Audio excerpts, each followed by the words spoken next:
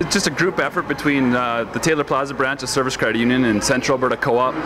In light of recent incidents with you know, the tragedies involving first responders in Northern Alberta, we just thought it'd be a great way to recognize the sacrifices that the brave men and women make every day of law enforcement and the first responders to purchase the beverage of their choice at the Taylor Plaza Starbucks, just in recognition of the, you know, the sacrifices they make every day to keep us safe.